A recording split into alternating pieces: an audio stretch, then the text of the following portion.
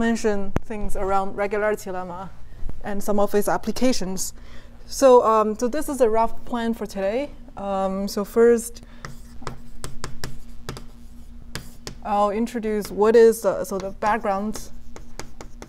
So for the background part, I'll first introduce what is regularity lemma. And I'll also introduce two proofs of the regularity lemma. I think one proof uses the entropy argument, which is well known, and then the other one is the spectral proof, which is even less well known among graph theorists. Regularity lemma. Okay, and then I'll talk about some applications of the regularity lemma on graphs. Okay, so for here I'll talk about counting lemma and the removal lemma, and some open questions around them, and then some of my work related to removal lemma. Okay, so this is a rough plan. So let me start from the background. Okay, so what is regularity lemma? So regularity lemma roughly says for any G, any graph G has a predictable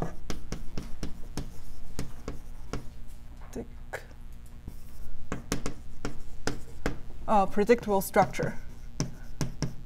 And the structure is very condensed. What it really means is, so this is a very informal statement of the regularity lemma. A less informal statement of the regularity lemma says for any G, there we can partition its vertices into small number of parts, such that. Maybe just to say, often people call this semi-reduced regularity. Oh yes, yes. I should say that. People haven't heard this before. That's right.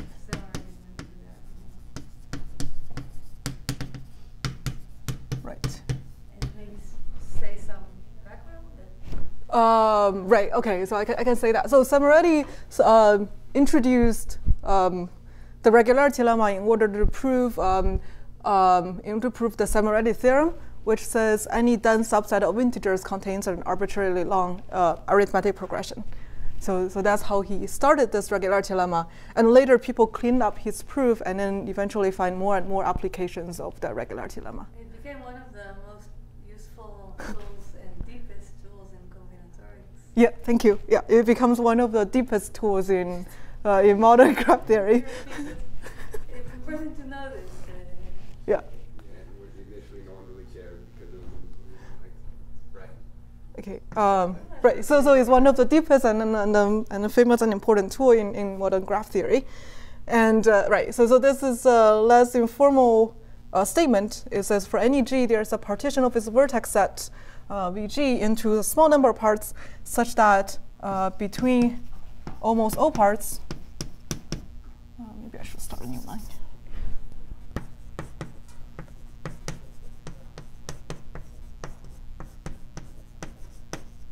The edges distribute in a random-like way.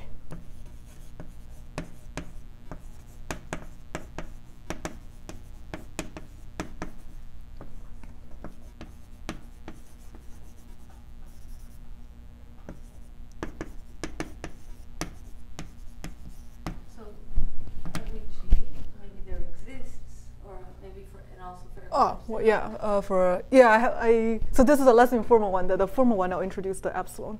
Okay, so yeah, so for any G, we can partition its vertex into small number of parts. So roughly, so when I say partition into small number of parts, I mean, so for any graph G, I can partition its vertex set into small number of parts. So those are the vertex sets, and then they are disjoint, and then they form the whole set. And then there are some edges distributing across different parts, and then there are also edges within each of them. So some of the parts, the edges are dense, so I draw darker across them. Some of them are sparser, so it's lighter. Okay. So what exactly does this statement mean? So I want to talk about the formal definition of this. So the formal definition, the formal statement of the Samaritis regularity lemma says for any epsilon. So the epsilon is going to be the error parameter for the random-like. Right. So this is the error parameter.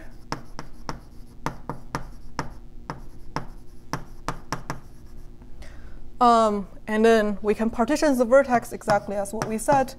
Is we can write the vertex set as a partition v1, v2, all the way to vm, where there are m parts in the partition, and such into a small number of parts, meaning m is bounded. So here's a small number. Means the number of parts is bounded by some constant m, depending on epsilon. So for any epsilon, there exists an m, such that I can write. What's funny? Oh, just like a tower. You're ruining the suspense. Okay, right. Okay, so for any epsilon, there exists an m, such that I can partition the vertex into m parts, where is m bounded by the capital M. And further, we can assume all the VIs are roughly have the same size. So VI minus VJ is smaller or equal than 1. Can I ask a simple? Yeah. So does the epsilon come after the choice of G or before the choice of G? Before the choice of G. So Yeah, so it's the first line. Okay, so for the first line, so let's start with there for any epsilon, and there's an m such that for any G, I can write this. Okay, and between almost all pairs, I mean, so this part, meaning except at most epsilon m square pairs ij. So ij are the indices of the vertex sets. The edges distributing a random-like way. So here the random-like, meaning the pair vi vj is epsilon regular, which I'll define what is epsilon regular. Okay. Right, so let me repeat the statement because it's kind of looks a bit messy here. So for any epsilon, so I fix an epsilon, which is a real number between 0 and 1. And for any graph G, no matter how large this graph is, I can always partition its vertex set into almost equal sizes, where the number of parts is bounded by a constant only depending on epsilon and independent from the number of vertices in G. Such that except a small fraction of all the pairs VI VJ, all the edges across a typical pair VI VJ distributing a random-like way, which is measured by a notion called epsilon regular. So in this picture, it basically says, so I have G on n vertex, and then I tell you how much error you are allowed is epsilon. Then I can always partition its vertex into v1, v2, all the way to vm, where m is bounded only by epsilon, independent from the size of the graph. And because each of the parts are kind of equal sizes, so each parts have roughly n divided by m vertices. And for a typical pair VI VJ, the edges distribute in a random-like way, which is called epsilon regular. And you're requiring that the parts are equal size, or roughly equal size? Yeah, roughly equal size, meaning Vm minus Vj is at most 1, because that then is useful to do lots of analysis. Yeah, do lots of counting, for example, because then I have lower bounds on the size of each part. Okay, so what is epsilon regular? So here is the important definition.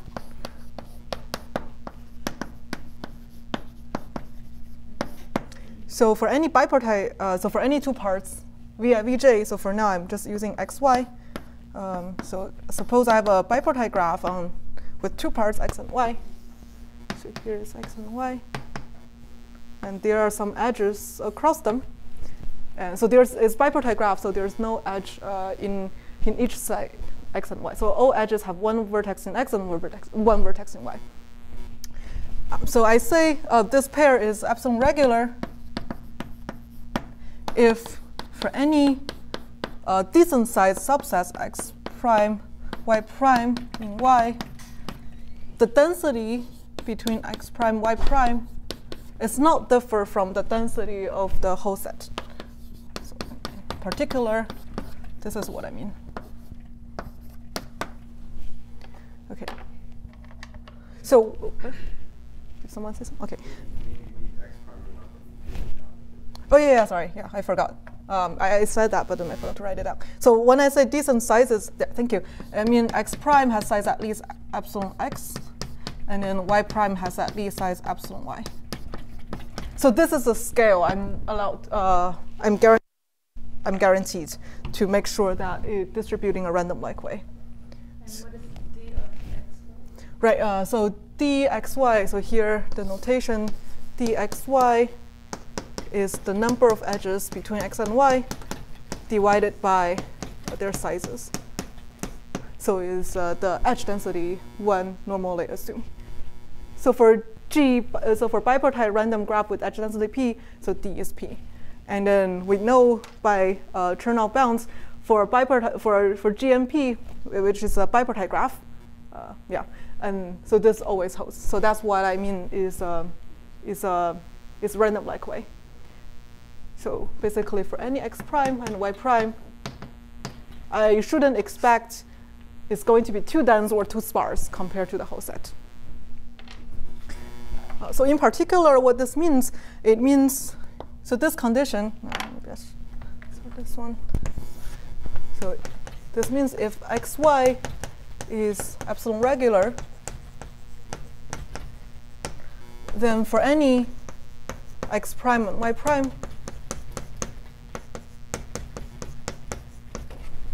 the number of edges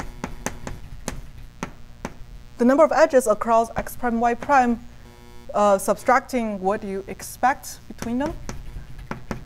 What you expect is the total density of the whole graph multiplied by their relative size. Yeah, thank you. It's at most epsilon xy. So this is a easy implication of this definition. It's again x prime, y prime. No, this is xy, x times y. Yeah. This is called epsilon homogeneity or something. I'm not sure whether it has a name. Yeah. Okay. It should be x prime. You can write x prime, y prime, but you want to write it for every x prime and y prime? Yeah, I want to write it for every x prime and y prime. Yeah, so here I want to drop the condition that each of them have decent size. Okay. Right, so when... Oh, okay. So let's see how to get this from this. So to prove, so if x prime, say, is smaller or equal than x epsilon, so, okay. So if both of them are greater, then by the definition, if I multiply x prime, y prime on both sides, I have the same condition with a stronger bound.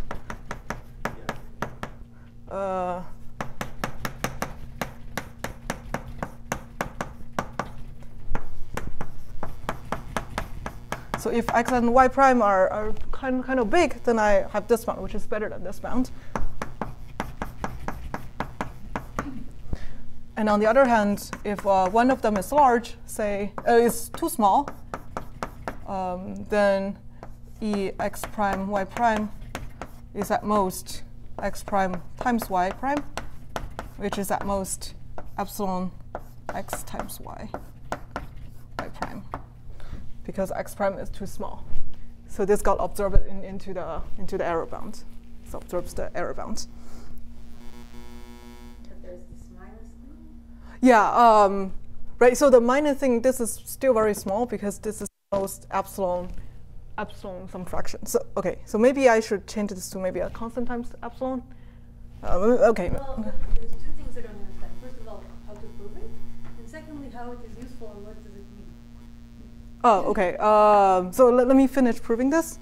Okay. And then what I have from here is E x prime y prime. So let me is smaller or equal than d times, is smaller or equal than this. And then I can absorb d.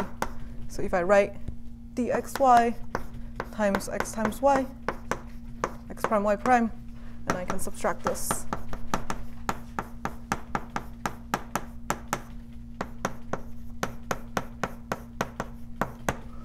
Okay, so I want to absorb this part inside this part. And for the second part, so this is at most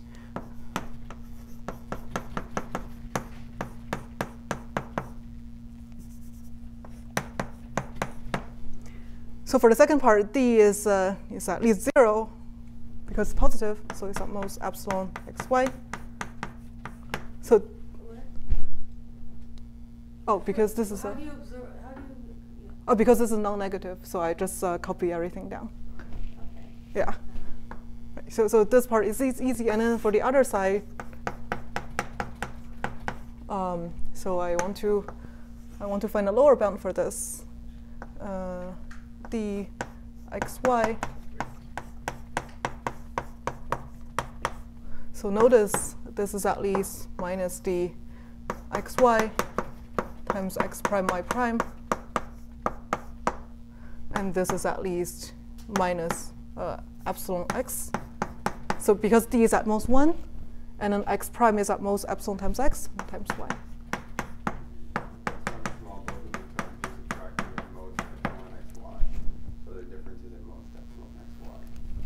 Right. So if you write down those inequalities carefully, and by just using d is at most 1 is at least 0, and because x prime is too small, it got absorbed. Okay. Yeah. Thanks. Yeah. Thank you. Can you also explain how this is useful? I guess it allows you to treat all sets, and you don't have to care about those that are smaller than epsilon. Right. So it's useful when you're doing, for example, doing the counting, which I'll show maybe later. Irrespective of how small x prime and y prime are, the error is just related to how big x and y are. Yeah, it's weaker. This implies this. Yeah. So this is weaker than this. I mean, for smaller sets, it's a bad. Yeah. So you're right. So for smaller sets, this is not very useful, but then it's kind of a unified form to bound number of edges across two parts. Yeah. There is a reverse implication if you assume better parameters. Like if you assume epsilon cubed there, I think you get epsilon in the original or something like that. Which epsilon? No, it's in the- Yeah, in there, in the homogen. Yeah. You if assume take some epsilon cubed cubed or something, then you get homogeneity, epsilon back here. Yeah. Right. Yeah. Okay. Yeah. So So there are equivalent up here. yeah. They're all okay. So it's because in usual applications, if it's changed to a polynomial epsilon, it doesn't really matter too much. Yeah. Since we're dealing with worse functions. Yeah. Exactly. Yeah. Which will come up.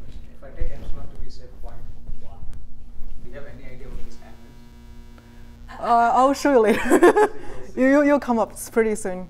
Why do you think I laugh? I mean, Okay, you laugh at multiple places.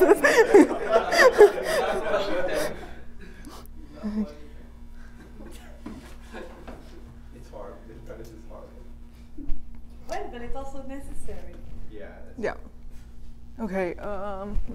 So it depends on homogeneity, knowing like what the degree of the polynomials will be for that condition. Good. All these questions and more will be answered in the next couple of lectures. So. No, I know for their normal regular lemma what the correct, the not the degree of the polynomial, but for the homogeneity condition, whatever. Okay. Jumping the gun. Okay. So now I'll talk about two proofs of the regularity lemma. One of them is pretty common, and then the other one I think is a very nice, cute proof. Is a spectral proof. So I'll first talk about the typical proof by using entropy arguments, and then your question, the answer to your question will come up from the proof. You'll see. Okay. Right. Okay. So proof 1 of regularity lemma, of Samaritis regularity lemma.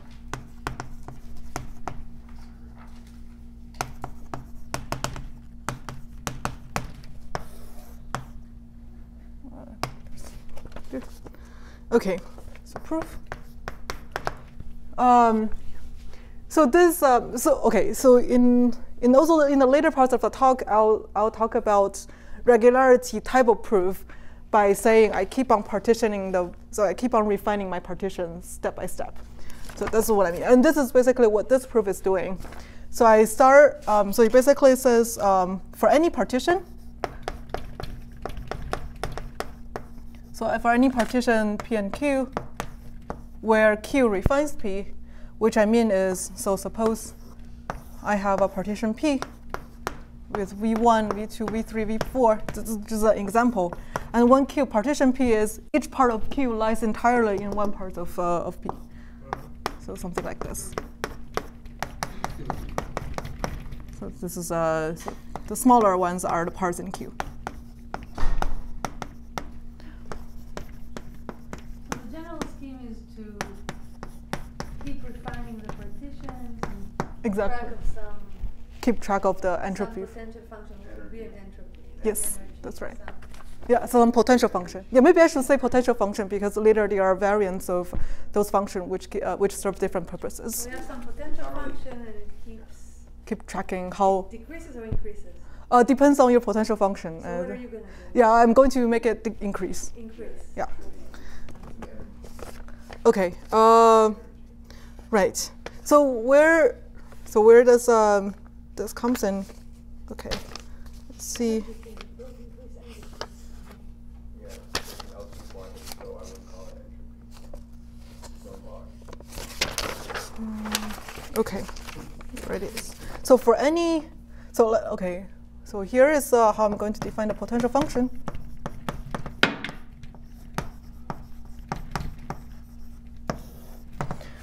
Okay, so first of all, for two pairs, Q, A, B. The potential function is defined for a single partition, not for a pair of partitions. Yeah, so it's for the whole partition. We're fixing now some big partition Q. That's right.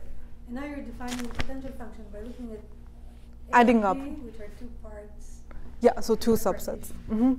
And then I define a function between two parts in the partition A and B, and I add everything up. Yeah. So that's my potential function. Maybe I should say, so for any, so given partition, so for any A, B, and P, and similar for in Q, so if it's two parts, then so A and B are two vertex subsets. So let me say this whole big part is A and this, I'll change it. So this is A and this is B. And it has some density DAB in between. And so throughout the process, I only care about the edges across two parts. So I kind of ignore the edges inside A and B. Right. So DAB only measures how many, the density of edges across A and B. So QAB,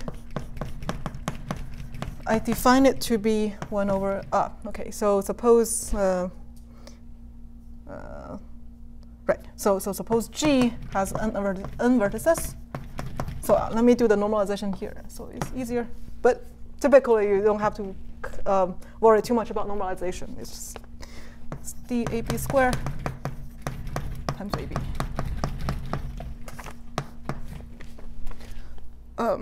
Right. Is the number of vertices? Yeah, it's number of vertices. No, And it's number of vertices in G. Okay.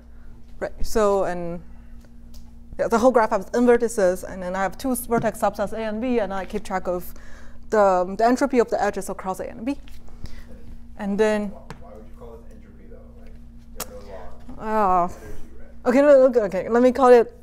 Right. Okay. There are other papers which actually really use entropy, but here let me call it potential function or energy. Okay. And Q, A, and B, Q and P is simply adding up all the A and B's. So it's a partition of O, A, B, and they are disjoint times P, and times Q, A, B. Okay. Right. So for now, you just need to okay. So here's the remark. So what is this potential or energy function is doing? You should treat it as if I put the normalization here, then this is really doing the L2 norm of the edges It's kind of the L2 norm of the edges with respect to this partition. The L2 squared. L2 squared, yes, thank you. Right. So why is, okay, so first of all, why this is useful. So this potential function has some properties. So the first one is very important, is that this is a monotone, meaning if Q refines P, meaning the parts of Q are smaller than parts of P, and every part of Q lies in parts of P, then QP is smaller than QQ. So in the process of keep on refining my partition, the entropy function, the potential function keeps on increasing. So can you define this refine? Sorry, where? What do you mean by Q refines P?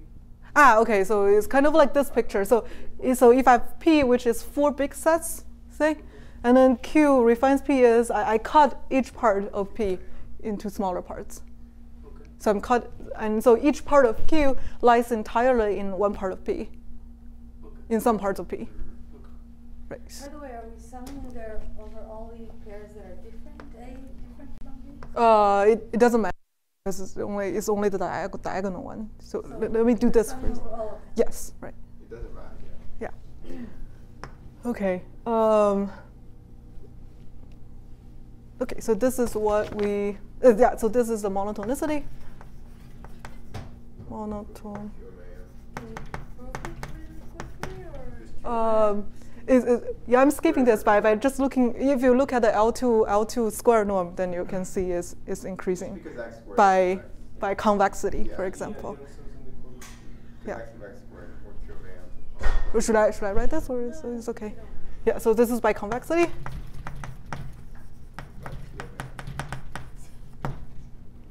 Okay. And so we know throughout the process of partitioning the graph, the potential function always increases, but it's going to be useless if the potential function can be arbitrarily large. So I also want the potential function to be bounded, and that's easy because for any partition P, so first of all, it's easy to see is that it's non-negative, it's at least 0, and also this is at most 1. Because what this does is, so for QAB, this is at most the number of edges. So if I remove the 2, the square here, then it's at most the number of edges across A and B divided by n squared. And then if I sum up all pairs A and B, this is at most the total number of edges in G divided by n squared, which is at most 1, or even a half. Right. So this is because QAB is at most number of edges in A and B divided by n squared.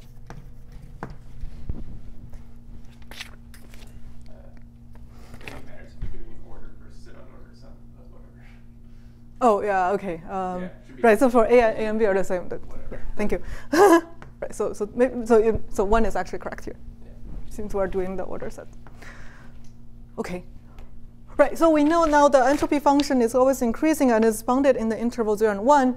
But then I want to make sure the procedure ended in finite number of steps, where the number of steps is independent from the number of vertices.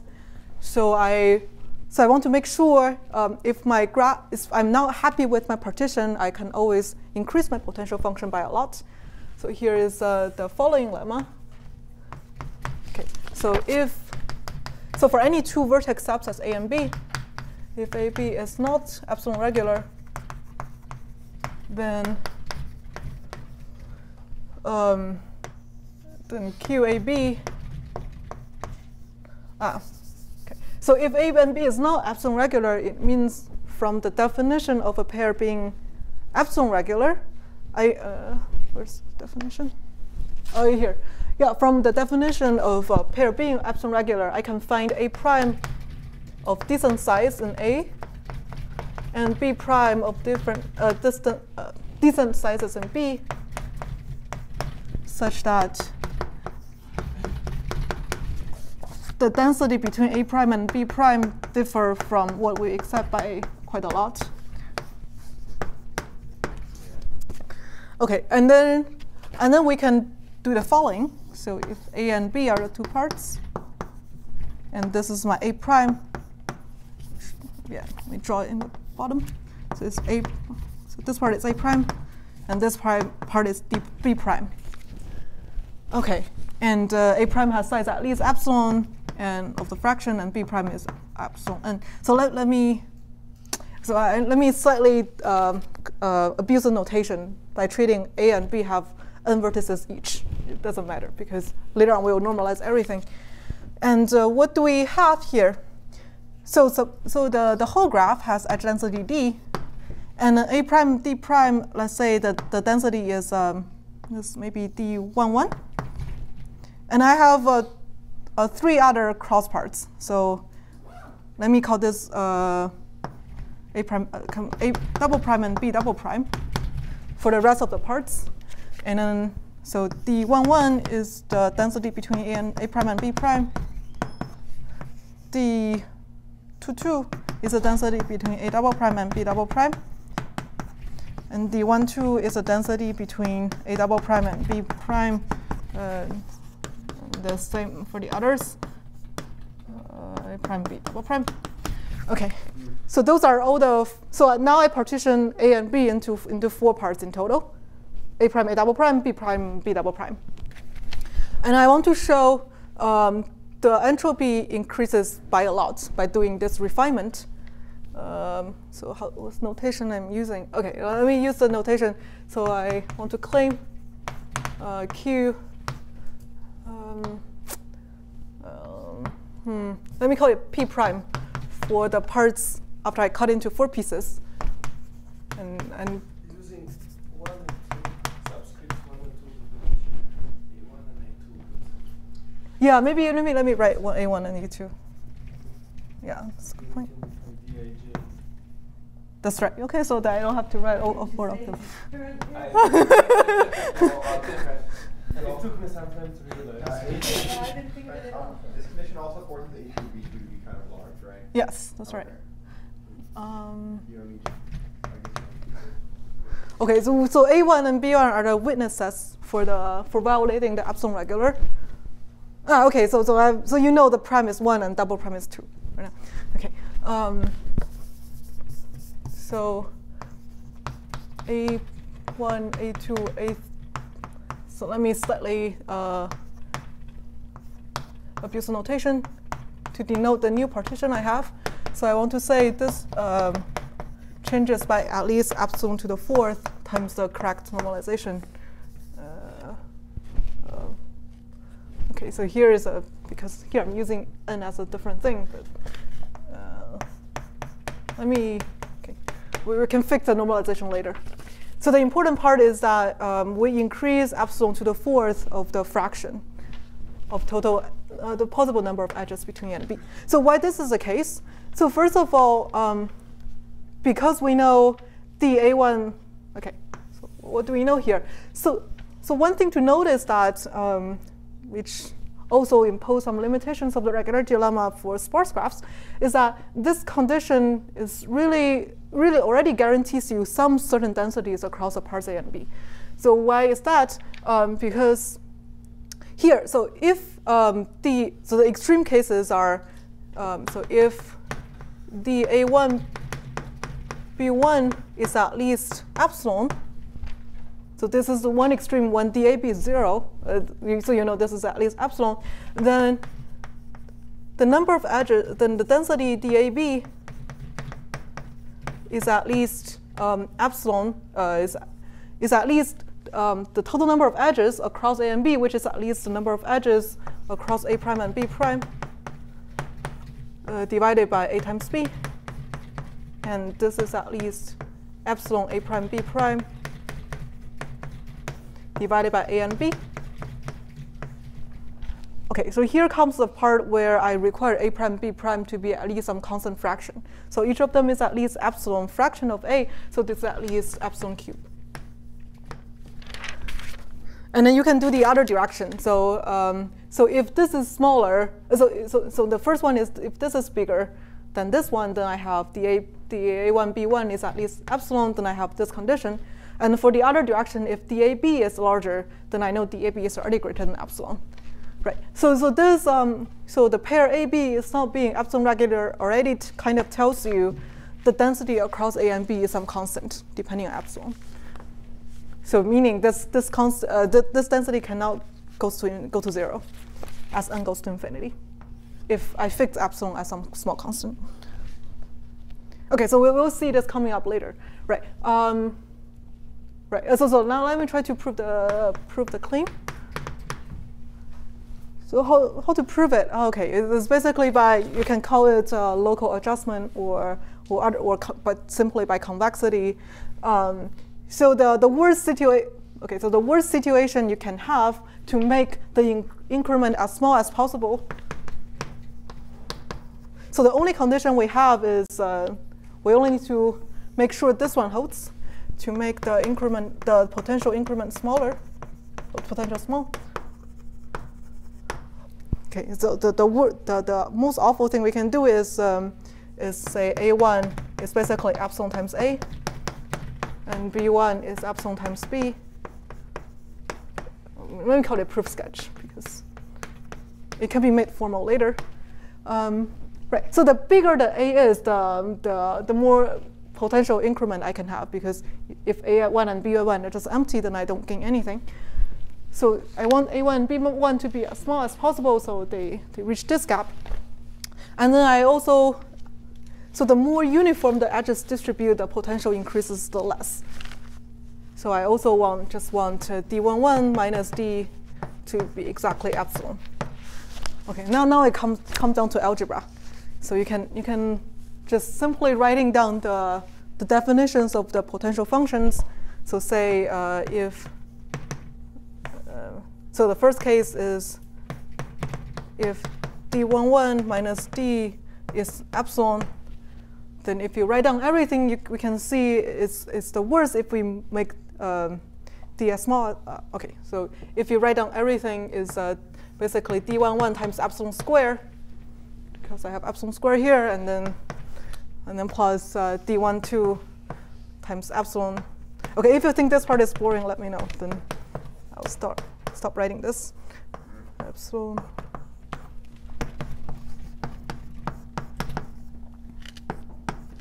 Okay, and then the condition on D12, D21, this is square. Is that the total number of edges of the other three parts add up plus D11 times epsilon square is the total number of edges across, which is D. And the best thing you can do is to make D12, D21, D22 as equal. And so this is basically D11 square times epsilon square. And then, where's my computation? Okay, and then if you do the computation, you can see for the rest of parts, the total number of edges is D minus D11 times epsilon square and divided by 1 minus epsilon square. And so this is the value of the rest of D12, D21, D22 if they are equal. Right, so because this part counts the number of edges remaining, and then this is a total number of base. Yeah, this is square. And then square here. Yeah, and then times whatever those things are, which is 1 minus epsilon square. And then by using the fact that I think D is at least epsilon cube, you can see this is at least epsilon to the 4th. So I already dropped all the normalization A times B. So yeah, so this times A times B is the entropy increment. Yep. So this 2 over here, you can replace it with any real bigger than 1, or Q would equal dB squared times A. Wait, which part? No, to no. Yeah, any value of 2 bigger than 1 would be fine, right? Or do you ever actually use it 2? Any value bigger than 1? If you wrote oh, this 2? Cube, yeah. Yeah, you can always do that. Any guy bigger than 1. Right, yeah. Is 2 actually the correct thing? Like if you want the tower of 2 to have a small degree, or if 2 is actually the correct thing to put there? Yeah, and then That's right. So if you put it like a sharper and sharper, then it favors like a more increment, so you get weaker results. That's why you have better bounds. Wait, is 2 correct though? No, you definitely get a tower of 2s of height poly 1 over epsilon. I'm asking about the degree of the poly 1 over epsilon. Yeah, you can work out the computation Did you and actually then. minimize the degree of that of the. I don't think so. Okay, Probably not. so Yeah. what's the correct? I don't know. You do the computation. Do it yourself. Yeah. And a very related question. So I think there is a paper by Regularity who looks at this proof as an application of mirror descent, and then he messes with the regularizers. Do you have any? Do you know this paper? And Which paper is that? Right. I don't recall the name, but I think it's by Luca Trevisan. Okay. It looks like these proofs as regret minimization. As a Regret online optimization. online optimization. I mean, It's not. I don't understand why you're laughing. There is an optimization going on here. You define some optimization function, this Q or something. Yeah, Oh, okay. Because you use the phrase mirror descent. No, but it's. yeah, I'm not laughing. No, this guy is laughing, and I'm not commenting to you. Commenting. Yeah, I'm not quite aware of the paper you mentioned. Maybe you can talk about offline. Yeah, but then this type of idea has appeared in so many applications, and then it gives different variants of the regularity lemma, for example, and then some of them can be made algorithmic and for different graphs too. The claim and the can you pass that claim? Like what is Q of A1, A2, comma B1, B2? So I'm slightly abusing the notation. So here, what I mean is, so if you partition A and B into 4 parts, now you have a newer partition refining the original A and B. Then the entropy, the potential function increases by quite a lot. So also this calculation is ignoring the contribution between inside A and inside Exactly. B. Yeah, Yes. cool. Right. Okay. Now, why? Maybe.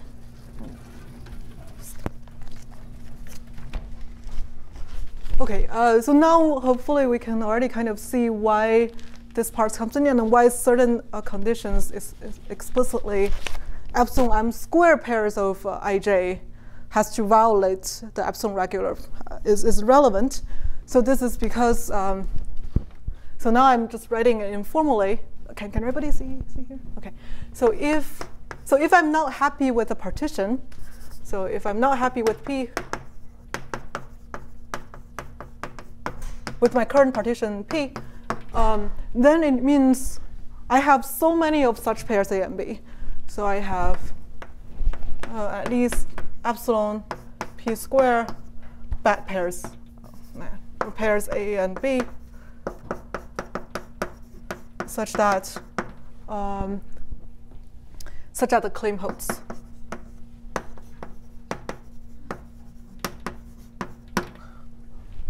Claim holds, right? And because of the normalization, so I know the total increment. Just to understand where we're going. So we proved properties 1, 2, and 3. Right. It still doesn't. It hasn't given you the whole thing yet because. That's the whole thing because. Right. Yeah. So now you're gonna show So us I'm how going we to- converge or how we. Yeah, how we use 1, 2, and 3 in total to prove regularity lemma. That. Yeah. Okay. Okay. So what does it mean? Not happy with P? So it means I'm not done with this this partition yet. So it means I have at least epsilon. A lot of non-epsilon regular pairs. Right. Yeah. So why this is true? Because so this also comes into the play with normalization. If among all the partitions I only have one pair A and B that is not epsilon regular, then because of the increment, I only get, if I normalize by the total number of vertices in the graph, then the total increment I get is only epsilon to the 4. Okay. If only one pair, Vi Vj in P is not that is not epsilon regular, then the entropy then potential increment, what I can guarantee is only at least epsilon to the 4 times Vi Vj divided by n squared. But then this is not so great. Oh, okay. So by the way, in each time when I do the refinement, I can continue cut this to make sure all of them have roughly the same size. So I'm ignoring that part here. Yeah. Okay. So what this means is if Vi and Vj, but Vi and Vj has a size roughly n divided by the size of P. So this is only epsilon to the fourth times m to the square. No, not m, p square. But then the p is too large. P grows very fast. Then I don't really get a very nice increment in the potential. So that's why I require, but if I have so many pairs, if at least. It would be called M. It's the number of steps in the partition. Yeah, so before I stop, so P is the so it's the M in some step. And then when it eventually stops, I have some M. Right, so this is the M in the middle. But if at least epsilon P square pairs are not epsilon regular, then I have the increment is at least this thing, epsilon to the fourth, divided by P square multiply by epsilon P square. Because this is the number of pairs I know that violates. And then this is epsilon to the fifth. So I have a real, I really have a constant that is uniform throughout the step to make the potential function increase. So here is a proof of regularity lemma. OK. So now, so let me call this property 4. So that if P is not a epsilon regular partition in the sense in the statement, then we can find refinement Q of P such that the potential increment is at least epsilon to the fifth. So just confirming, in the claim, should there have been an n square in the denominator of the right-hand side? Yeah, so here I'm also kind of ignoring the normalization here. Yeah, but everything should be normalized eventually by the total number of vertices squared. Yeah. So this is the main part. There should be something about the size of Q. Yeah. So I haven't gone into that part yet. Right. So yeah, it's the next sentence. Yeah. Thank you for reminding me. That's the next sentence I should say about.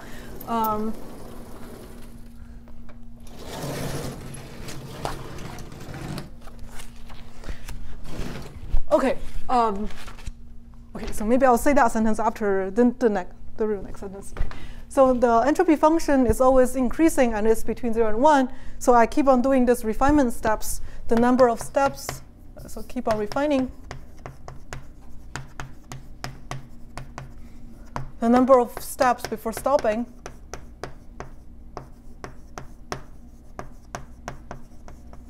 is at most 1 over epsilon to the fifth. So it shows actually the procedure has to stop in finite number of steps, and then the finite number only depends on epsilon. Okay, and then now comes to the size of Q, of your question of how big the size is. Okay, now let's look how big is Q compared to P. So given Q,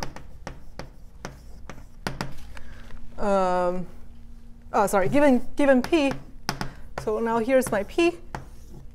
So it has, say, P parts. So for each pair A and B, potentially I'll cut them into 2 parts for each of them. And then so this is between V1 and V2. And between V1 and V3, I potentially also cut. So I add another cut here. So in each step when I do the cutting, I double the number of parts here. Right. So this means Q is at most, so for each part in P, the number of parts I cut is at most 2 to the size of P. But they're not equally sized. Yeah, that's a good point. So now I have, say, this many of parts, And what I can do is okay, so suppose this is my constant notation. Suppose this is my constant, I call it n-naught. So n-naught parts. Okay, but in this part, in this pair, n-naught is this number. This is n-naught. Okay, so now I want to make sure every part is equal size. And if it's n-naught parts, then in average, each part has size n divided by n-naught, right? But then they can differ by sizes by quite a lot. So what I can do is I further cut them so cut each part as much as possible, so that each smaller part has size epsilon n divided by n-naught. I can do this. So if one part, so this is P, one part in P, and then suppose this is what I get after Q. So this is one refinement of one part of P. And what I can do is I cut them into equally spaced pieces for each part of them. But then for each part, there might be some leftover here that has size smaller than this. And then what I can do, I can just collect all of them. But then they are very small. So in total, I only collect, maybe if I do epsilon squared, I only have epsilon squared number of vertices that got thrown into garbage. But it doesn't really matter. It's still a refinement, and then all the properties still hold. It's even better. Right. OK, so this means this is, I get Q is at most this divided by epsilon squared. Doesn't matter. OK, and then we repeat. If you iterate this function 1 over epsilon to the 5th times, so it means when we stop, m epsilon is at most some power of 2 of size 1 over epsilon to the 5th, some constant. So this is like 2 to the 2 to the 2. And then the size is some polynomial in 1 over epsilon to the 5th. Right, so back to your question, if epsilon is 0.1, I think this is already larger than the number of atoms in the universe. So, yeah. Okay. So some theoretical results. Wait. Power 2 is affected. Power 2 is right, so this is, OK, but then there are some other variants of the regularity lemma maybe you will like, because that gives you not as strong as this condition, but it guarantees you the counting in the global sense, and then the bound is much better. It's only exponential. So it's called weak regularity lemma. I'll talk about next week. Yeah. Quick question. So if this condition was violated, except equal to epsilon and square pairs have this property, then you said that there exists there is a refinement of that partition, and then you use this potential argument. So how did you find that? How do you know that such a refinement exists? Oh, why is because if I know this condition is violated, I know there are too many parts V and Vj that are not epsilon regular. Okay. And if it's not epsilon regular, then by the definition of epsilon regular, there must exist such a set x prime and y prime. And then that's how I cut the first V and Vj, and then for another Vj prime, I continue cutting it. So yeah. And in some sense, you go the other way, right? You say if there is one pair that's not epsilon regular, you see how much the potential function must increase. Yes. And you say if there is a certain number, then this must be a good.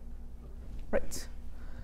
OK. Time is it now? You want to take a break? Yeah, sure. Oh, yeah. It's up. Good time for you? Yes, it's a good time. Yeah, thank you.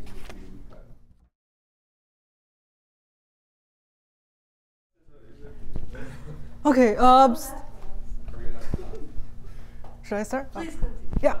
OK. So we see the proof of the regularity. The first proof of the regularity lemma is to keep on partitioning if you find too many not regular parts, and you get such a bound. So in fact, this bound is awful, as we see. But then unfortunately, this bound is tight in the sense that Galois proof, there exists a graph such that all regular partition is of this tower type of height, polynomial in 1 over epsilon. And then it's by Galois. And then his proof is basically by reverse engineering this whole procedure. So you start from a nice graph, and then, okay, I'm just going to give 2 sentences about how this proof roughly goes. So suppose you have 2 parts, and then, so what is bad about this partition? So maybe you have density 1 and 1 in the 2 parallel parts, but then for the diagonal ones, you only have 0 and 0. So this means you have to cut this graph into 2 parts. Okay, now you have 2 parts, and now I have only guaranteed you, maybe I shouldn't say 1, it's just some large number, say epsilon. Now I have 2 parts, I only tell you the edge densities across them. If I have to continue cutting them, I have to keep on doing the same thing, make edges distribute in a very not uniform way, and then so you can continue doing this step. And that's what I call the reverse engineering, and then he can prove this bound is tight. Okay. Maybe just with 1 over epsilon and not 1 over epsilon. I think, I think he's, right, I think that the current state of art is maybe epsilon to the maybe 3. I'm not sure. Yeah, yeah. So Jacob and Lowa's lower bound. I think they proved some polynomial 1 epsilon, but I don't remember exactly what that polynomial degree is. Yeah. Okay. So this type of proof appears very common in lots of places in modern graph theory when you're trying to prove, especially when you try to embed a small graph into a large graph and you want to count the number of small graphs. So this appears a lot. There's another proof of the regularity lemma, which is of algebraic flavor. It looks very different from this one, but I think the other proof is you can visualize that better than this proof. Okay, so this appears on Terence Tao's block. So I call it proof 2. It's called the spectral proof. Terence Tao. Right. Okay. Right. So we have a big graph G now, and then what we do is we look at this adjacency matrix. So it's adjacency matrix.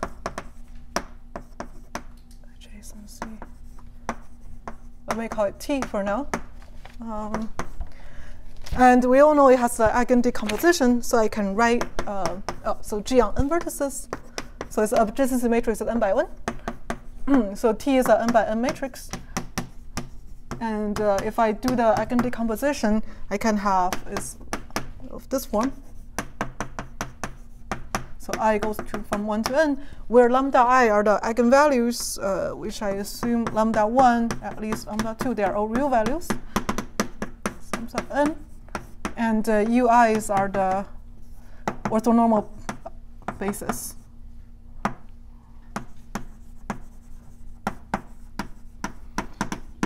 Okay.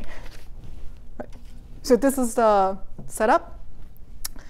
And then now I want to basically, okay, so what is the condition of counting the number of edges across 2 subsets? So here's a note. So if A and B are E and V, if they are distinct, then the number of edges between A and B, you can write it as indicator function A. So you consider this as a 1 by n vector where you have ones if the vertex V is in A and 0 otherwise. So you have such a matrix and then times T times 1B. Yeah, so if you write down the matrix exactly, then you can see this constant number of edges across A and B. Right, and also this form also makes it harder if the graph is a hypergraph versus a graph. So this is a quick side note. Sorry, I missed that. What did you say about diagonal?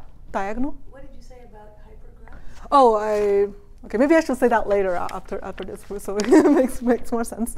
So I'm just trying to say there's a very clean form to estimate the number of edges between A and B for a graph, because you can use a spectral norm of T to approximate number of edges.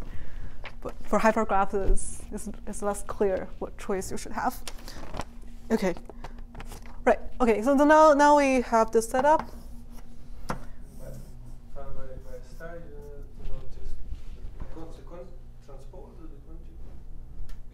Oh yeah, star transpose. Yeah. T is the adjacency matrix. Yeah. T is symmetric. We are not doing it for arbitrary. Yeah, so the adjacency matrix of G. G is a simple graph. I also think you mean UI star. Yes, that's right. Thank you. Okay, so UI is the standing one, and then this one is also the standing one. Yeah. Okay. Where are we? Yeah. So T throughout the proof is the adjacency matrix of G, because I want to use A for vertex sets. Okay, and a simple fact is the trace of T squared. As we all know, it's going to be the number of is going to. Oh, sorry. Okay, is summation by definition, and this is going to be the twice number of edges in G by plugging A and B to be the whole set. So this is definition of the trace squared, and it's not the definition, but it's an easy consequence of this. I hope it's okay for everyone. Okay, and then the point for this is this as most n squared. Okay. Why is it 2e? Right, each number of edges in G, and if you plug in V here, V and V here, so this okay. So it's counting the number of 2 cycles, which is the number of so it's edges. And yeah, you can see it also, just like you said, by plugging in the vectors. Mm-hmm. And you can also see it as closed one. Right. Yeah. It's also the sum of squares of the entries of the matrix. Yes, that's right. Yeah. There are lots of so I want to get this one first. Okay, and because I have this, so I already ordered lambda i's in this way, so I know for each I, lambda I is at most n divided by square root of I. Okay, so this is a simple fact. Okay. All right, so now, because lambda I squared is at most n squared, and then lambda I is the ith largest, so so summation lambda I squared is, so n squared is at least this, and this is at least I times lambda I squared, because I already ordered them. I drop all the tails, and then for each of the lambda I before lambda, for each of lambda j before lambda I is at most, is at, wait, let me see, did I miss something? Yeah, I think for lambda, yeah. So for each of the front one is at least lambda I, so I have this bound. Okay.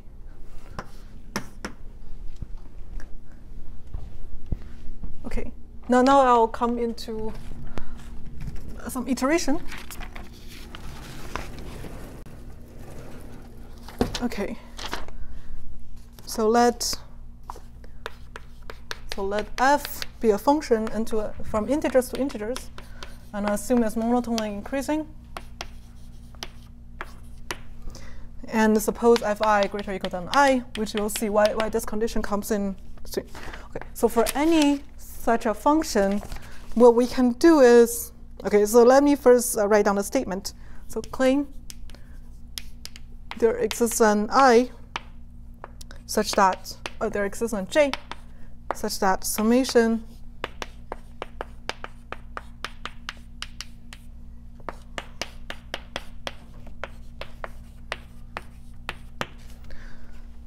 so basically this is saying for any, so I can always find out an interval where the summation of lambda I squared is arbitrarily small. So it doesn't have to be epsilon cubed. Here it's sufficient to choose epsilon cubed. So why this is the case? So because, so this is my f.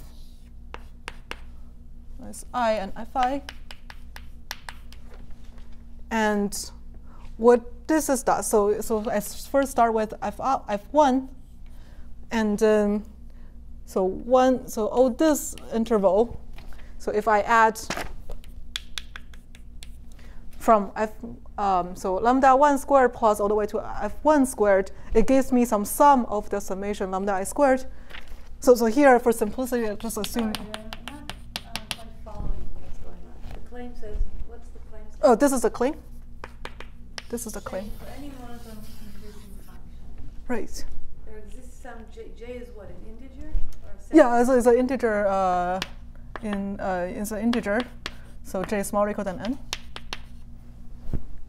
Right. So basically, I'm saying I can find an interval in the lambda i's such that, so I find a set of them so that the total sum of square is at most this way. So you can prove this by convergence, or you can. J is at most little n. Yeah. So j is an index from 1 to n, and fj is also an index. Right. So here you can, okay, maybe I should say as the minimum of fj and n. But that's what I mean. Okay, so we can see this so from f1 to 1, and then you can again doing the same thing, and then I can start from, so if this is I equals fi, and I can go from f1 to f1, and then so these indices add up. So you keep on doing the step. So keep on iterating f. I continue chopping the interval 0 to n to a bunch of intervals because the total sum of lambda squared is bounded. One of the intervals has to be small. So that's what it says.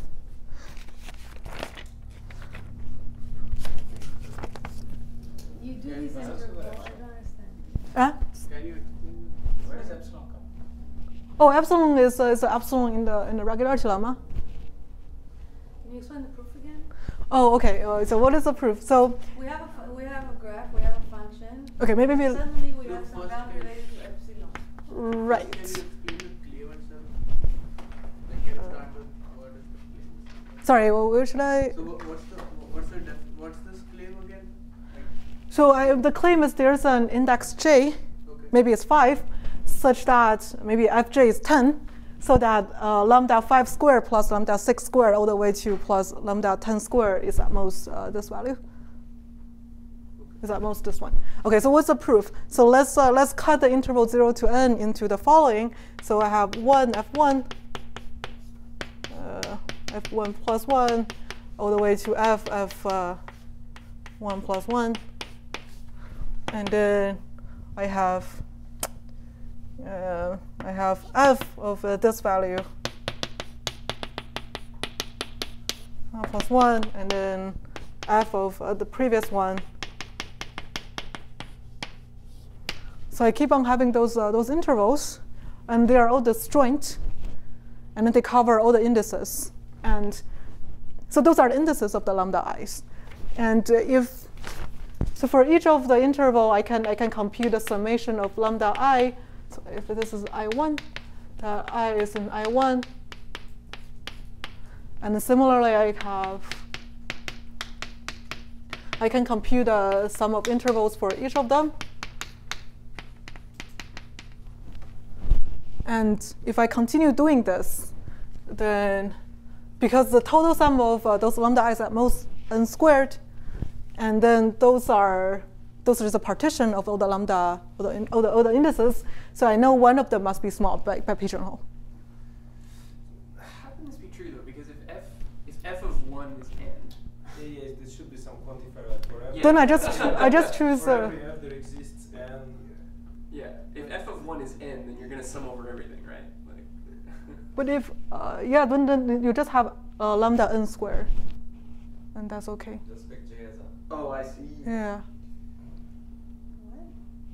What? Oh, so he was asking me, what if f1 is just n? and I just say you can just choose lambda n. You just pick j to be n. Yeah, so you're basically only saying lambda n squared is at most epsilon squared n, epsilon cube n squared. And so regarding Robert's point, like why doesn't that already imply the claim? Like, Yeah. Why? Because what this is actually saying is something stronger. Like you want to say for every interval width, there is an index such that if I start there, then that Yes. like, some. Right. So for any f, Yeah, I can have this. I mean, you could say there's at most any f, but the f kind of makes it confusing. Like, Oh, okay. it's not clear Okay. if you So say- maybe let me say that. So to prove this, I just choose fi to be I. Okay. Okay. So just assume fi equals I can prove this one. Sorry. Let me see. I think I wrote it down. Right, and then if I. So if this is true for all functions f, then you Yeah, can this is actually- true for any function f. Okay, so then you can actually find out like you can actually bound each lambda using this because it bounds the sum of. Yeah. Yeah. So for this one, I'm not saying it implies this one or the other way So around. Does this give anything better than this? No. This is stronger. Okay, so what is what is the conclusion quantified? I don't know. Yeah. What do you mean by large and small? So you have many. One of them must be small, but where does epsilon come in? Okay, so what will comes later is I'm going to chop t. I'm going to decompose t based on whether it's inside this interval. So one part. Okay, maybe let me write down this. So I can write down t equals to t1 plus t2 plus t3. And t1 is the part, is the summation of lambda I ui squared, where I is smaller than j. And t2 is the part where I is inside this interval. And then t3 is the part that comes later.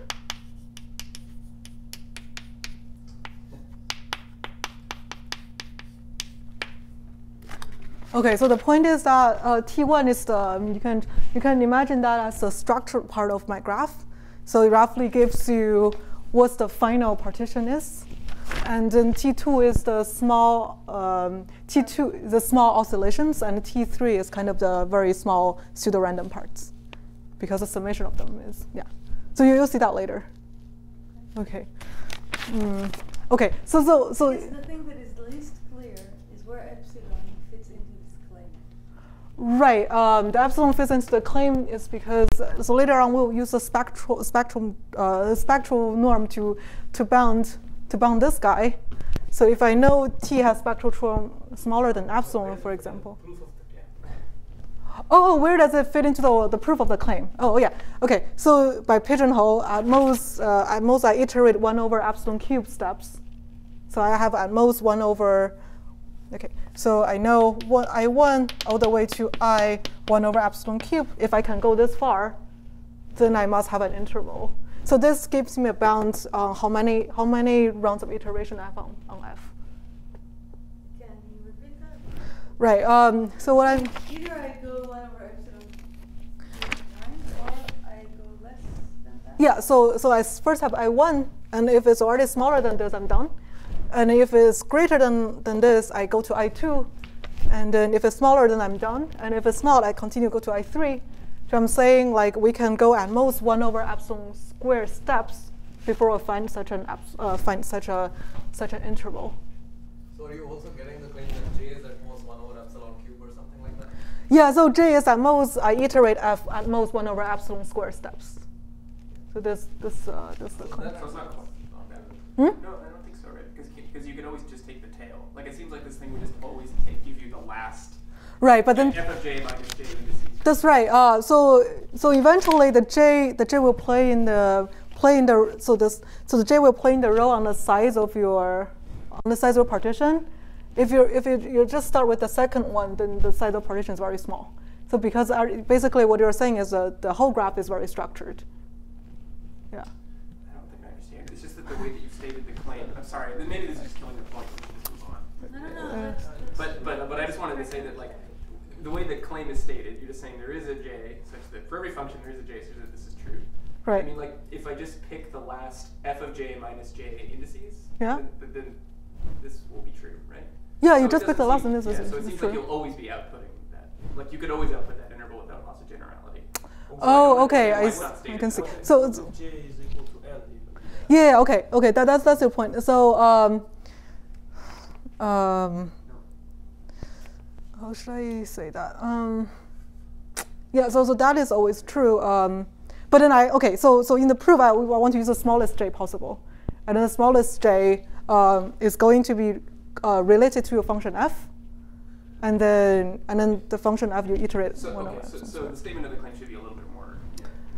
Depending on Yeah, depending only on like the f. statement of the claim is just. Right. Yeah, but yeah. So for any f, is this what you're saying? Depends on the F on J and not on F. Yeah. So this is better. And I understand. I'm happy. That's an f, so it should be much bigger than fj. Okay, can we do like a Fine. couple of examples? If f of x equals x. okay, if f(x) equals to x, then what you have for this interval is basically I1 equals to 1, 2, or 1, 1, 1, and then I2 equals to 2. Right, so each one is just one lambda. Yeah. And what is the claim then?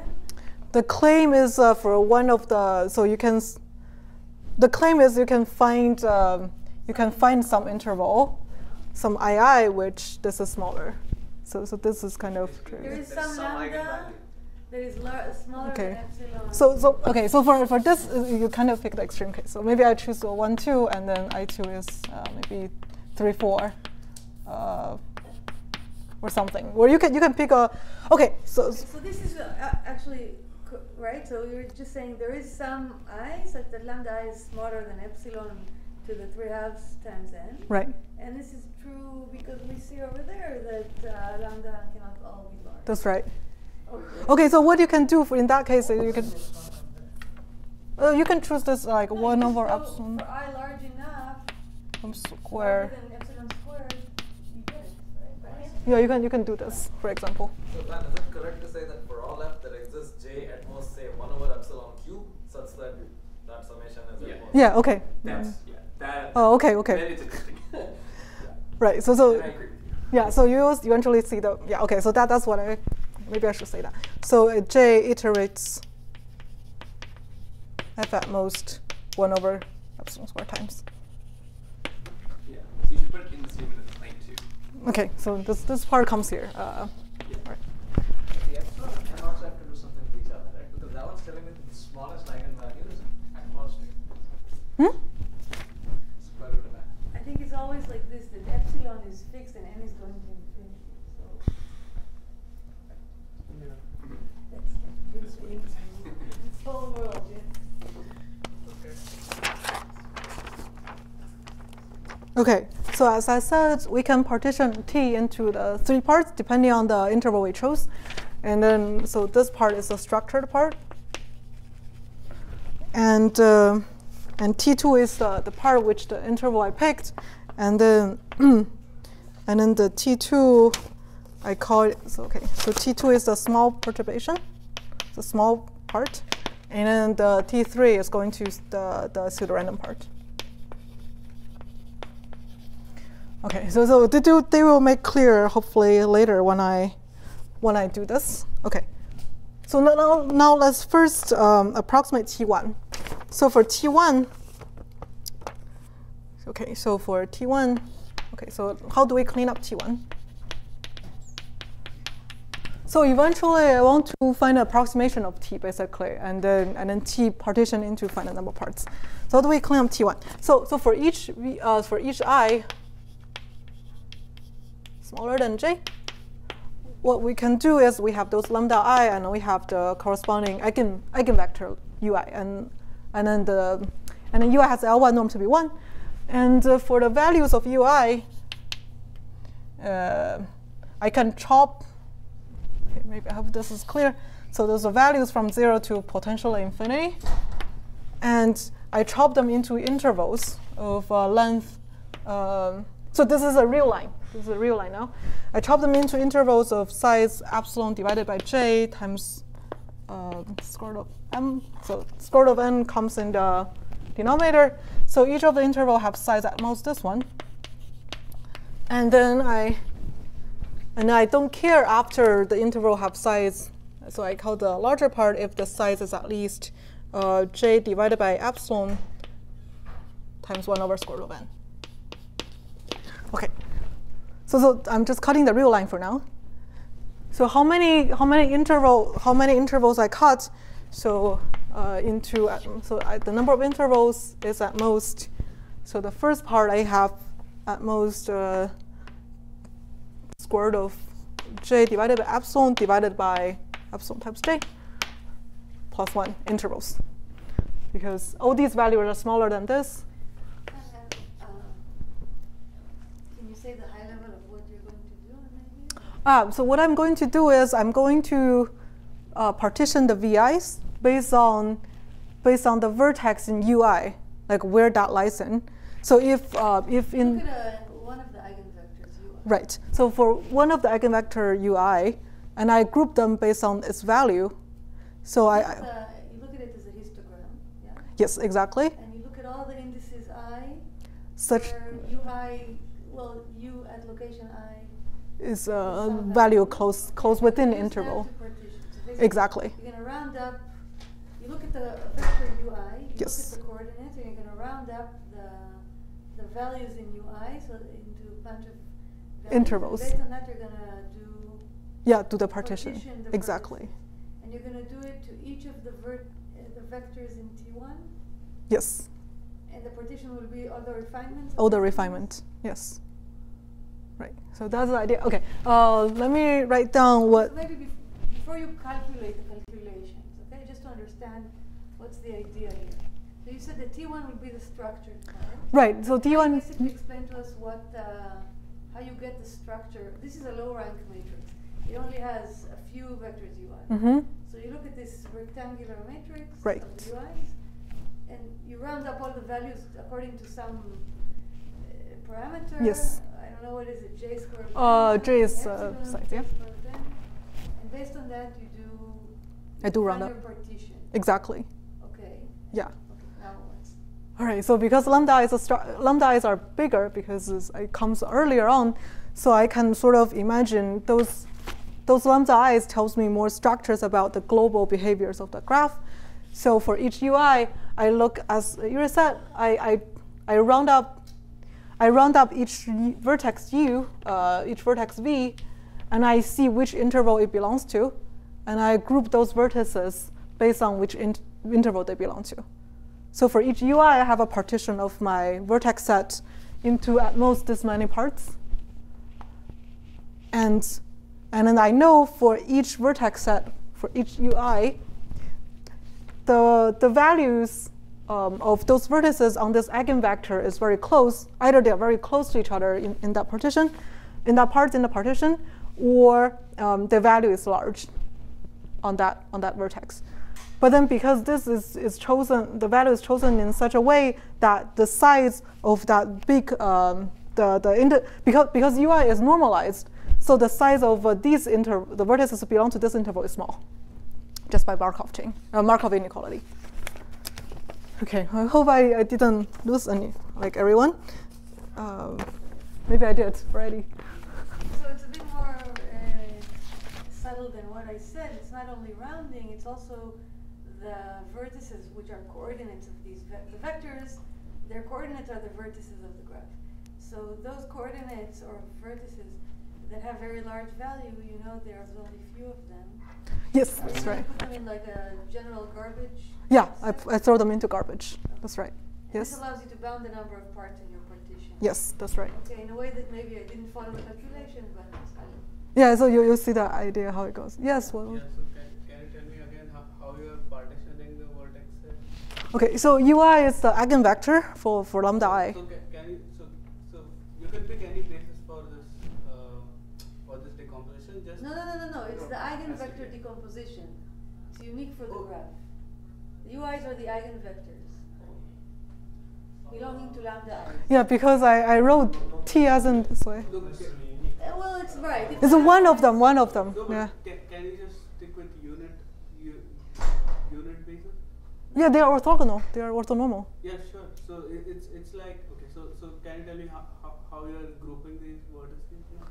Right. So on the real line, you partition those vertices. So either its value is larger than this on the indices. What do you mean by value? So for the vector, each entry has a value. Suppose there's only, in your interval, in one of the examples, the interval consists of only one vector, u1. Okay? Okay. So then you look at this vector u1, its coordinates are the vertices of the graph. So you had a vector like coordinates, what because interval there are you say looking UI is good. I don't hear you. It's actually a coordinate. What interval are you looking at? Like what Okay. is this interval? Okay, let me draw. So for example, my UI is a vector one by one, right? So is indexed by the vertices in the graph. So there are n rows. Yeah. So each row has a value like a1, a2, all the way to an. Right. And then now I group all the AIs into intervals. Okay. Okay, so suppose, okay, so I'll give an example. Maybe it looks like a 0.01, 0.02, and then this one is like 5, 3, 4, and this one is, I don't know, like 0.1. And then so what I do is if I put vertex, so V1, I put vertex 1 and 2, because those values are kind of close.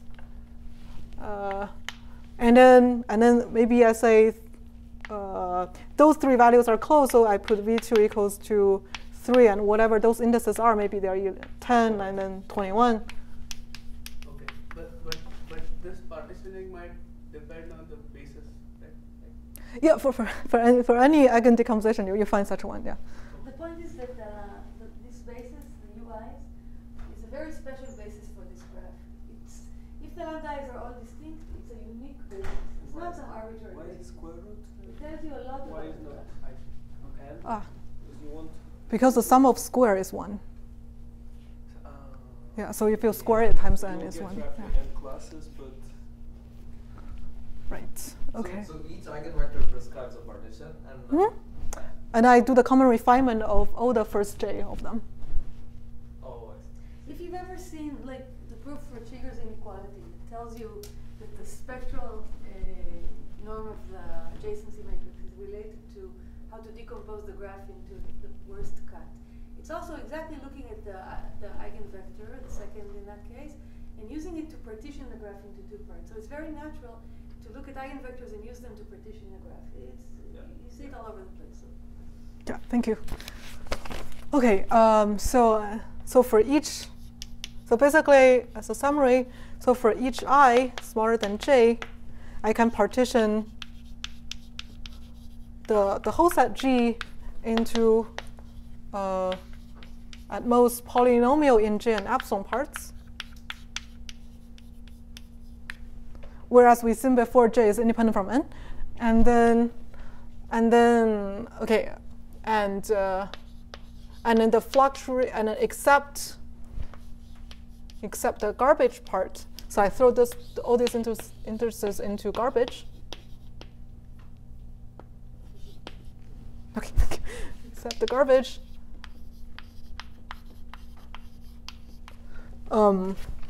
O vertex V in that part differ little in VI. Okay, so this is what I do, and I do the common refinement for all I smaller than j. And so I keep on increasing the garbage set, and then the garbage is still small. How are you making sure this is a partition? Because if you pick two vectors, UI and UJ, like Yeah, so same guy can appear in two different partitions if you look at it from the UI point of view versus if you look at it from UJ point of view. so that's why you do the common refinement, because they might give you a different partition. Sorry? Venn diagram types. Do you you also want to do some removal? Yeah. So Maybe they are not don't go disjoint. into They the are. details of this. Okay, maybe I should. Depending on what you want. Right. Okay. So So I'm. maybe we're a bit losing you in the details, and maybe it's more important to understand the idea here. Okay, You s- have explained, and Yeah. So okay. So the big summarize it idea and for. then go to the other. That's a good point. So the idea is so the T2 and T3 gives you very small fluctuations. Because for T3 all the lambda i's are very small, and then for T2 the spectral norm is small. So that's why when you are partitioning T into these parts, basically what we can do, the approximation of adjacency matrix T is you do the common refinement of T1, and then that gives you approximation of T1 prime. And then for the rest of the parts, if you compute EA and B, for the other T2 and T3, they give you very little error term. And so the main term comes from. Can you say something about why you separate T2 from T3? Because for T3, I know each individual is small, but then for T2, each individual might still be big, but then the total sum is small.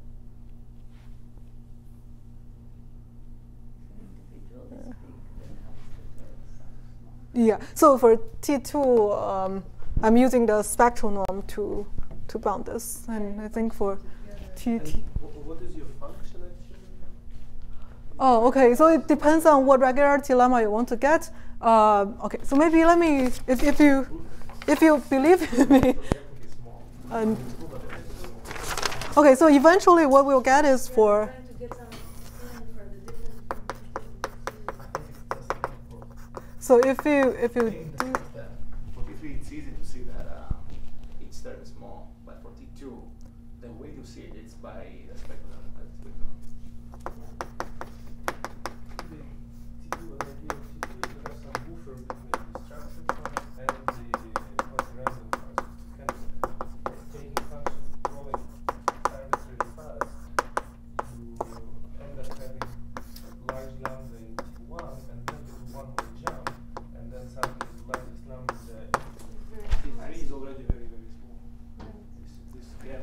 Okay, so if you observe everything here by using spectral norm and then Cauchy-Schwarz here for T3, this is what you'll get.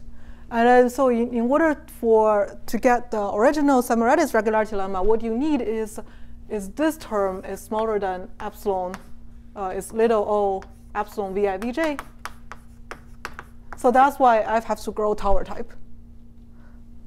And if you, huh? How did you deduce tower from this? Okay, I can write it down. So Don't write it down. Okay. I was saying something that made.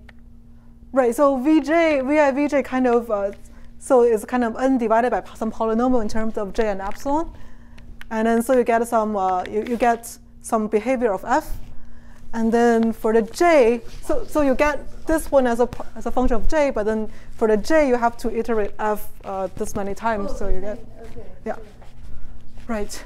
And then if you don't need such a strong regularity lemma, if you just need a weak regularity lemma, you can simply just choose ff equals to I, fi equals to I, then you get a better bound. Then you basically only get an exponential function. Yeah. Okay. So here is this proof. So how did this last thing imply the regularity? Oh, because this is just basically just counting the number of edges between A and B. And this is what you expect, and these are the error terms. So the error term is small, and so that's exactly what the statement of the regularity lemma is saying. But I guess it's not exactly the statement, right? Because it's not clear to me, at least, that the partitions are roughly the same size. Oh, you can do the same trick as what I do here. Okay. Yeah. Oh, okay. Let me. I don't think I have time for the removal lemma. Okay, let me say something about removal lemma. Maybe I'll continue for last time. Yeah, you can say whatever you can, and then. Yeah. Okay. So regularity lemma has lots of applications, and then one of is maybe. Yeah, it's important in counting. So what do I mean? Maybe I should say this first. So by the regularity partition, so you can have the counting lemma.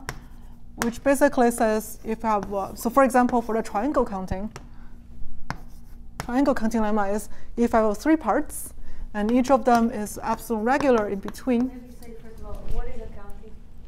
You have a graph, you want to count how many triangles they have. Right, exactly. Yeah, thank you. So I want to count how many triangles there are in this graph, and I give a simple example. Suppose I have a tripartite graph where the edges only go across the different parts, and I want to count how many triangles in this graph, basically 1 vertex from each of the parts.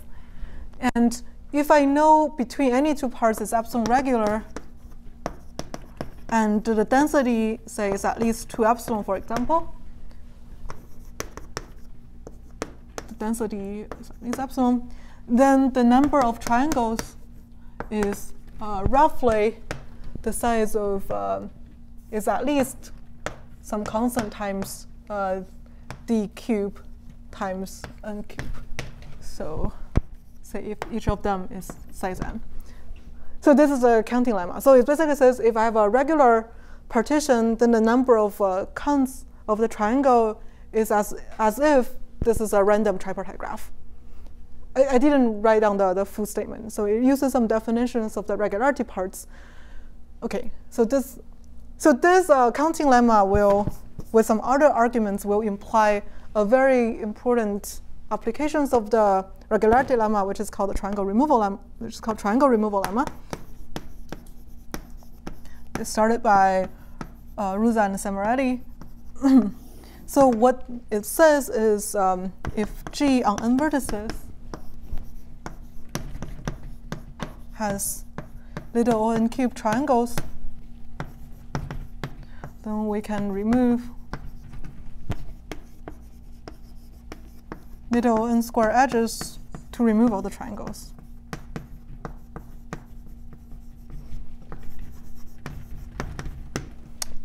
Okay, so what exactly does that mean is for any epsilon, a real integer in 0 and 1, there exists a delta in 0 and 1 such that if G has, oh, there exists. So delta depends on epsilon. So if G has at most delta n cube triangles, one can remove at most epsilon n square edges to remove all the triangles. And the counterpositive part of this is, which is easier to do the proof, is again for any epsilon there exists a delta such that if one cannot remove epsilon n square edges to get rid of, to kill all the triangles, then G has at least delta n square delta n cube triangles. Okay, so I want to also make 2 remarks about this. So the first remark is, so remark 1, the normalization is important. Normalization meaning is a normalization n cube. So this is because if G has, so if G has at most, say, 0.1 n square triangles. Maybe you can give us some examples to show how this is not trivial. Some examples to show how this is not trivial. Maybe after the remark, I can say something. OK, yeah. So here are 2 trivial remarks. So if G has at most 0.n square triangles, then I can remove, say, 1 edge from each of the triangles to kill all the triangles. Then can remove 0.1 n square edges to kill all triangles. Sorry, maybe let me use, to make it even more trivial, so 0.1 n triangles. So I only have linear number of triangles, then I only need to remove linear number of edges to kill all the triangles. And this is definitely little n squared. So this problem is more interesting if my graph is relatively dense, in the sense that the number of triangles is of the correct order n cube. Okay, so this is the first remark. The second remark is the triangle removal lemma is really a if and only if statement. So in the sense that the other direction is very easy to prove. Okay, so for the other direction is if G, so we go to the other direction, if G can be removed at most epsilon n square edges to kill all triangles, then how many triangles in G there are there? Then G has at most epsilon n cube triangles, because each triangle has to use one of the edges that is being killed. So I just multiply by n again. So this means each edge can only participate in n. Yeah, exactly. Yeah, each edge can participate in at most n triangles. So I get the other direction very easy. So this is really saying that this triangle removal lemma, it says G on n vertex has little o n cube triangle if and only if one can remove little o n square edges to kill all triangles. So one remark that I've heard people say is that you might look at this statement and think it's pretty, it looks natural, it's probably pretty easy to do. But when you, instead of little o of 1, you write epsilon, you are very surprised by the relationship between this epsilon and this tower of epsilon. Yes. So it already hides something. Exactly. Yeah. So as Eric mentioned, because this is application of the regularity lemma, and delta depends on epsilon. So we see for the other direction, delta is basically just epsilon. But then for the deeper or the harder direction, which is the direction described here, the delta dependence on epsilon we can prove is tower in 1 over epsilon, meaning like 1 over delta is 2 to the 2 to the 2, and it's a height of some function in terms of 1 over epsilon. So this the bound comes directly from the proof of the regularity lemma. You can sharpen it by doing as a log 1 over epsilon, by using also methods similar to the regularity proof. But then, yeah, so this basically shows this result is not very easy to prove, because you get such a non-trivial bound. It's less innocent than it looks. Exactly, yeah. So it looks like an averaging argument can prove this, but it's actually not. So this is so the other direction is basically by using averaging argument, but then the other direction is very hard to prove. And then we will see maybe in next lecture what type of structures forbids a graph to be close to being triangle free is that you will have, in the big graph G, you will be able to find a blow up of a triangle in some sense, that you have 3 constant fraction of vertices where the edges distributing a random-like way. And then from that, you will be able to count lots of triangles. But then I'll mention that in the next talk. Talk more about this in the next talk. Yeah, so there's so there's another remark I want to make. So the number of edges I want to remove from G is the L1 distance from G to be triangle free. So the triangle removal lemma is saying if the L1 distance of G to be triangle free is small, then the total counts of triangles is small. So it relates these 2 measures. And there's another measure to measure the distance of G, which is called the cut distance, which I'll mention next time. So basically, a cut distance of a graph is of 2 graphs G1 and G2 is the supreme of all the vertex set U prime in set V. So suppose G1 and G2 lie on the same vertex set, and this is the discrepancy of edges between G1 and G2. Oh, maybe let me write this. So this is E G1 restricting to V prime, and then the difference with G2. Okay, so it looks less natural from this one, but then by using the cut norm, you can get the weak regularity lemma, as I mentioned before earlier, which you have better bounds. So why this is a weaker one? Because the cut norm is small implies that the total number of triangles is small. So that is a much easier. There's a much easier proof. So the harder one is actually the L1 distance. So because L1 distance is much more sensitive compared to the cut distance, and for the L1 distance, it's much harder. So I'll talk more about removal lemma from next lecture. So can you repeat what removal lemma you get for the cut distance? Oh, it's the same. So if you can remove, so if G1 is within cut norm epsilon from triangle free, then G has very small number of triangles. Okay. So that's basically what the counting lemma is doing. Yeah. So to summarize again, the L1 distance is the one we talked about in the removal. Yeah, exactly. Yeah. And the cut norm is a weaker kind of distance. Right. Which allows you to prove better Quantitative bounds. quantitative bounds for the number of triangles. Yes, that's right.